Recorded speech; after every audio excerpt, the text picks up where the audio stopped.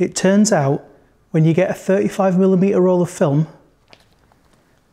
you don't have to take 35mm pictures. The film era of photography has a couple of aspects that we don't mind forgetting, like waiting a week to have your images developed or incorrectly loading a roll and not getting your pictures at all. But we lost a couple of cool things too, like being able to take different sized images even if you were only using 35mm rolls. In the early 1900s, in an era of huge film sizes measured in inches, Oscar Barnack had the idea of using narrow rolls of film that they used in cinema to make compact stills cameras. This was the birth of the first 35mm cameras made by Leica. They decided this was the smallest possible size with enough information for quality enlargements. It's called 35mm film because it's 35mm wide if you include the portion with the sprocket holes. The image area has a fixed width of 24mm, and when a frame covers 36mm in length, we call it full frame. But don't let that make you think it's limited only to shooting full frame images. Like its medium format cousins, there are plenty of aspect ratios available to the 35mm shooter. The frames are usually limited by the width of the roll, but it's the camera that dictates how long the image will be along the sprockets. The smallest image size we'll discuss here is half frame, and that's 24 by 18mm. And if you remember, Barnack said you need something twice that size to get a good quality print. So the major downside here is quality. The details in a picture are competing with the grain in the film emulsion. Half the image size means that the grain is twice as big as you'd find in a full frame image. There are two things we can do to mitigate. One is use a slower speed film like 100 to reduce the size of the grain as much as we can.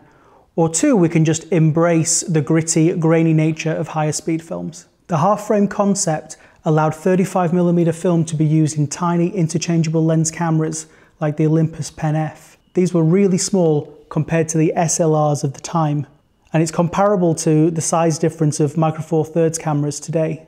The images are literally half the size of a 35mm frame, meaning you're getting 72 images instead of the regular 36. And doubling your image count is handy if, say, you're going on vacation and the quality doesn't matter too much, or you're testing ideas and you'd like to do it at half the price of regular 35mm frames. It also means the camera and lens can be smaller, making it a more portable solution. When it comes to square images, your mind tends to go to those classic medium format cameras like a Hasselblad or a Rolleiflex, because there's not a lot of 35mm square format systems out there. But one that I did find is the German robot camera. And this one's got another quirky feature that instead of a rewind knob, it's got a spring-loaded winding knob so that you can rapid fire many pictures in a row.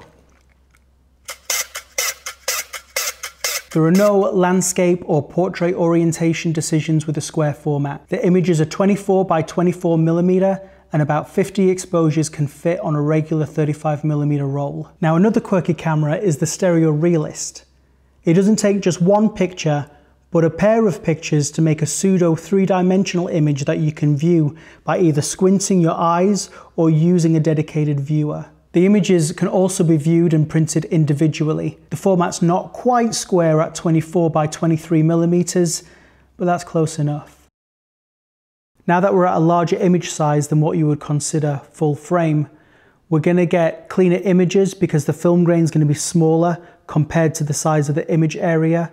And as a compromise, we're going to get fewer images on the roll. You can find dedicated panorama cameras, such as the 24 by 59mm wide lux and the Hasselblad X-Pan, which takes 24 by 65mm exposures. I've not got any examples here, but they are beautiful machines. It's also possible to get adapters that squeeze 35mm film into medium format cameras to take advantage of the wider image circle that those lenses produce. So here's the compromise. With smaller than full frame images, you're going to get lower quality images because the grain is relatively large compared to the area of the frame. But as a benefit, you'll get a lot more images on the roll. And larger than full frame images are going to be just the opposite. You'll get a higher quality image with fewer frames on the roll. Of course, regular 35mm images split the difference, and because of its popularity, Most of the 35mm cameras use that format. There are no digital equivalents of the quirky film cameras that I've shown in this video. There are no square or panorama digital cameras unless you crop images in post. And quirky format cameras is just another reason why film is not dead.